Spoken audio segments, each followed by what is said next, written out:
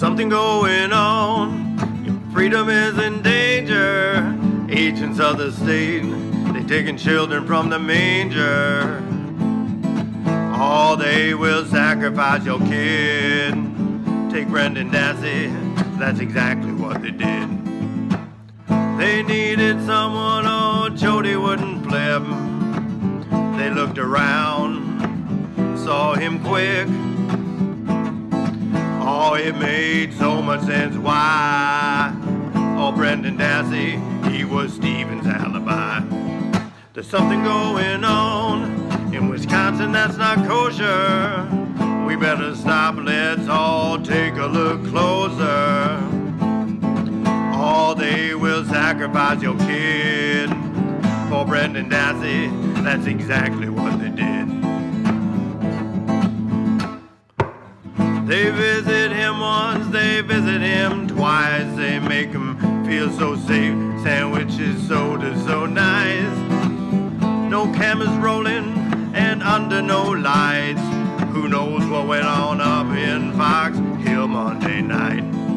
There's something going on, and freedom is in danger. Everything about this case getting stranger and stranger. All we know, they will sacrifice your kid. Oh, Brendan Dassey, that's exactly what they did. March 1st, alone in a room with Bert and Ernie. No parent present and no attorney. 4 hours later, with a touch of the knee, they finally get Brendan to agree. There's something going on. I said there's something going on. Oh, they will sacrifice your kid. Take Brendan Dassey, that's exactly what they did. There's something going on. I said freedom is in danger when the agents of the state can take the children from the manger. Oh, they will sacrifice your kid. Take Brendan Dassey, that's exactly what they did. Take Brendan Dassey, oh, that's exactly what they did.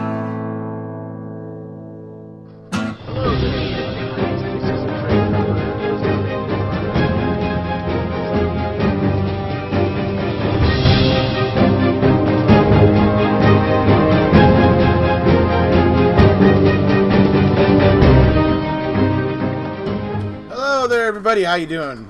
Eric Jose, I'm Making a Murderer here. Today we're going to be talking a little bit about Brendan Dassey and the control question.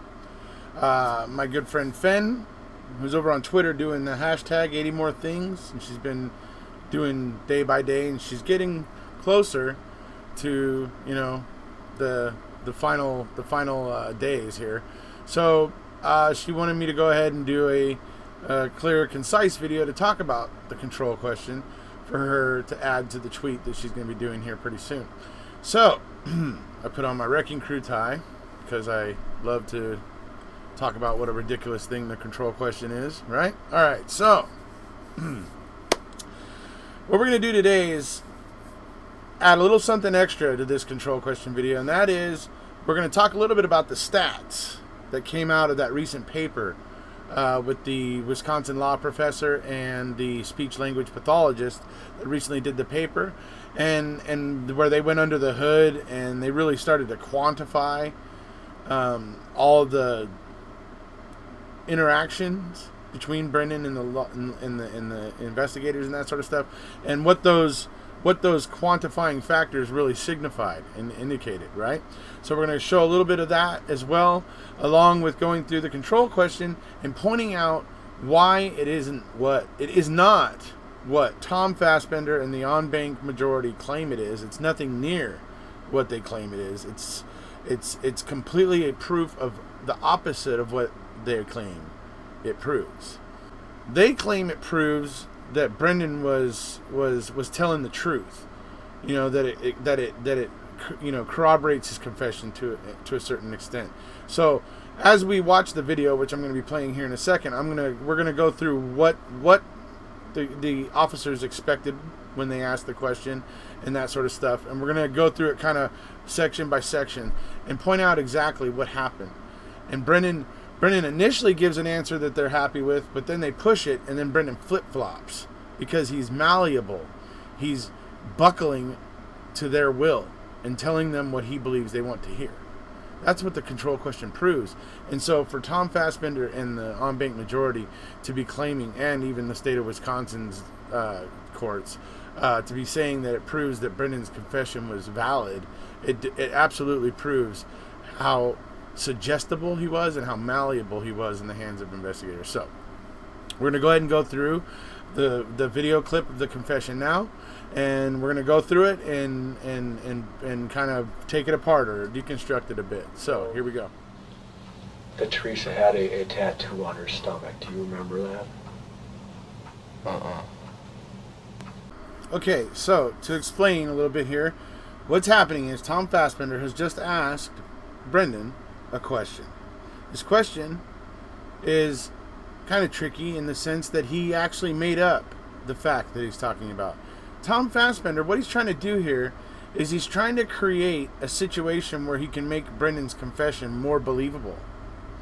So what he's doing is making up a false fact to ask Brendan in the hopes that Brendan will deny it, and therefore it will make the rest of the confession seem more credible, because not only did they get this information from Brendan, but they even tried to offer him some false information and he denied it, right? So the idea of this question is to give the confession itself more integrity, okay? And in theory, if Brendan had reacted the way that they would hope, then that would have been one thing it could prove, but that's not the way it went down. Initially, what you're about to hear, we're going to go back to the clip here in a second. Initially, what you hear is Brendan says no, he doesn't remember it. And had they stopped there, it would have been a pretty damning thing. Possibly. It would have been a pretty damning thing. But they didn't stop there. Tom Fassbender, I think, sensed something in Brendan's, whatever, and felt like Brendan wasn't sure, or he sounded unsure, or whatever it was. And so Tom Fassbender wanted to go for like that, just wanted to kind of get that little bit of extra, oomph, right? So he questions Brendan further about it. So here, let me show you and we'll come on back. Do you disagree with me when I say that? No, but I don't know what it was. Okay, so you see there where Fassbender was kind of felt like the first answer maybe wasn't enough. He wanted more concrete reassurance, right? So he presses Brendan further, because think about it. He asked him, we know Teresa had a tattoo on her stomach. Do you remember that? And Brendan says no. That's disagreeing with their fact that they said she had a tattoo, right? They said she had it. She didn't really have it, but they said she did. He said no, he didn't remember it. And that's what they basically wanted. So Fassbender goes that one step further and saying, do you disagree with me when I say that? Expecting Brendan to say, yes, I disagree with you. To keep the consistency so that their control question will function the way they want it to. That's not what happened, though. Because the moment that Tom Fassbender asks Brendan, do you disagree with me? That puts Brendan on the defensive. As he's been all throughout the interview. And he's immediately going, oh my God, oh no, I don't want to be disagreeing with them, and I don't want them to start telling me to be honest again. That's going to be the things that were going through Brendan's mind. Especially because he feels overwhelmed, as I'm going to show now.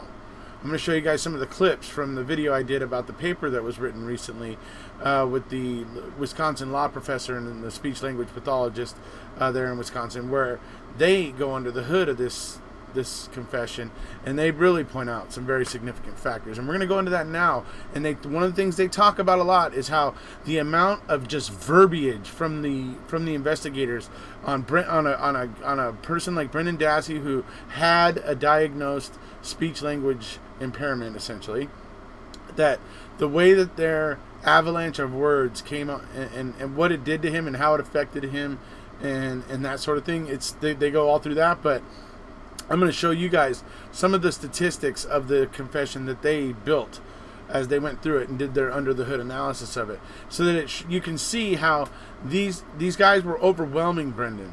Okay, so the important thing to remember what happened here in this control question, and go ahead and remember, you know, as we move on here, is that Brendan right there initially says no and gives them the answer they want. It would have been a success at that point, but obviously, clearly, Tom Fassbender felt it needed to be a little more concrete for whatever reason, and he pushed it that much further, asking Brendan if he disagreed with him. And by wording it that way, I think he immediately put Brendan on the defensive, because Brendan had been getting browbeat and bullied that whole time, and he figured it was more of the same. Right? Because Brendan doesn't know it's a control question. Brendan's not in the know on that. He just thinks it's another question, no different from any of the others. Right? So the fact that he flip-flops on it proves exactly how malleable he is and how willing he is to please the investigators and tell them what he thinks they want to hear. Because he thinks they didn't want him to disagree. By Tom Fassbender asking, "Do you disagree with me?" Brendan immediately thinks, "Oh my God, they didn't want me to disagree." That's what that effectively did, and it shows that it's them dictating what Brendan's saying, whether they were fully realizing it or not. They had to have some inkling of it, because that's clearly what happens here. Brendan flip-flops and says no, he doesn't disagree. That means he's agreeing with them that Teresa had a tattoo and Teresa didn't have. It was a made-up fact. That's why this was a control question. You know, Brendan was supposed to deny it, and that was supposed to make his overall confession more credible.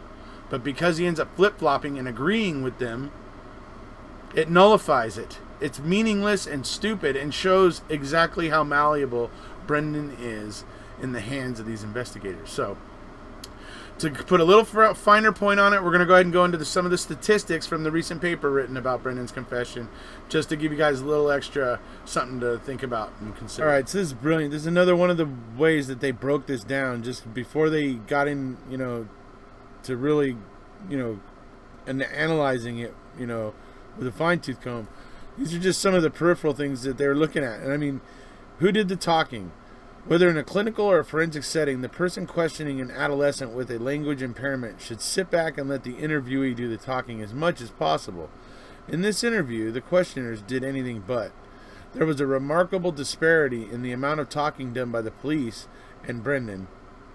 And although Brendan was the informant, the police spoke more than twice as much, 2.5 times.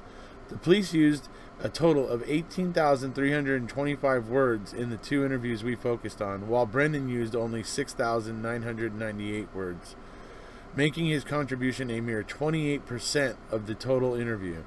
These numbers alone tell us that this interview was utterly inappropriate for Brendan. And so you can see down here the graph. So this is the February 27th interview here, right? The dark color, it says right down here, the dark color is the police. The lighter color is Brendan Dassey, you can see right here. So here's the amount of the police speech compared to Brendan Dassey's on February 27th. And here's the amount of Wiegert and Fassbender's speech compared to Brendan Dassey's speech here on March 1st. So quite interesting to see it visually like that on the bar graph. So, all right. This is also quite interesting because they're also going in and showing here that at the beginning here, or that during the interview, these are the type of questions asked during each one of the interviews, right? So this here, this represents yes or no questions, where obviously the answer is limited to a yes or a no. It allows them to hopefully steer the content, you know, a little easier, right? These ones here are a question that involves when, like the word when. It starts with the word when, or, you know, even who or whatever, right? So that sort of stuff. So that's what this is. These here, multiple choice questions, again, where they're kind of able to steer him into a limited number of answers, you know, potentially, so allowing them to steer things better. And then look at this tiny little bar here, and you can see these are the same proportions on both interviews, but this tiny little bar, those are open-ended questions. So this is the amount of open-ended questions they were putting to Brendan. I just think it's interesting to look at that, you know, visually, get that representation of how that was happening.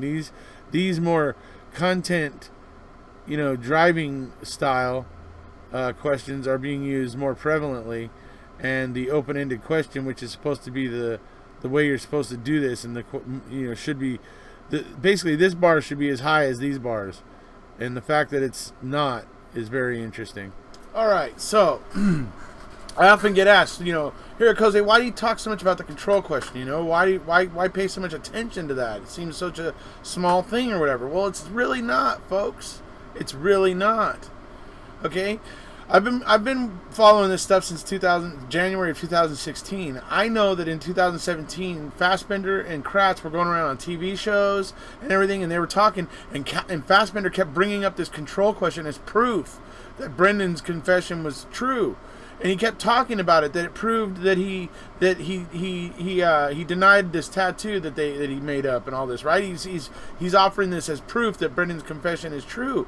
And when you go and look at it, he doesn't play the part where he asks Brendan, do you disagree with me? And Brendan says no. He leaves that out when he plays the clip, right? He just plays the clip where you hear him ask the question and Brendan says no, and then he stops the clip. But when you listen to the whole thing, you see Brendan flip-flops on it. That's hardly proof that he knew anything. I mean, it's just ridiculous, right? And so because Fassbender was doing that, and then with the on-bank majority using it in their decision, that just set me off all again, because I'm like, wait a second, these are judges. They're supposed to understand the English language. What happened here, right? So that's why I talk about the control question, because it's been misrepresented publicly, very publicly. And so I will continue to use my tiny little platform here to continue to speak against that horrible lie. It's a lie. It proves how malleable Brendan was in the hands of these investigators. That's what it proves. And then you go on to the other things that I added there, the bar graphs that showed the amount of talking that Fassbender and Wiegert did compared to the amount of talking Brendan did. And it's not supposed to be that way. The suspect is supposed to be the one doing most of the talking, or at least it's supposed to be more level. Okay, but you can see that they've done almost 2.5. They're talking almost 2.5 more times than Brendan is. That means they are coloring the conversation. They are saying a lot of things. They are passing along a lot of information that Brendan is then able to spit back to them in an effort to please them, because that's what Brendan ends up trying to do. The control question also proves that Brendan was trying to please them, because when he's afraid that they're mad at him, when Fassbender asks, do you disagree with me when I say that, he's afraid Fassbender's mad at him. So he immediately flip-flops on his answer, right? So it's for me, it's to point out, look, folks, this is what they are pointing to as proof that what they did is right. And it proves how wrong it is. So we need to continue to point these things out where they're pointing to this as proof of a good job they did, when it's proof of what a crappy job they did. Because as we can see, they were clearly doing most of the talking. That means they were in control of the input and putting things in Brendan's head and doing all the things that they were doing. And then we get to the part about the questions where they were asking more yes and no questions than any other kind of questions. Which is kind of a bad idea, folks. And do you know why?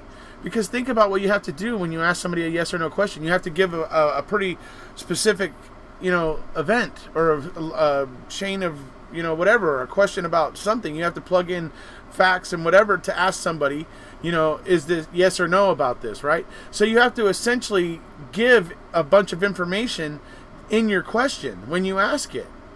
That's why those questions they're frowned upon in interrogations, because you're just giving up too much information in the asking of the question. And that's why more open-ended questions are preferred and are better for interrogations, because that way you're not contaminating the interrogation.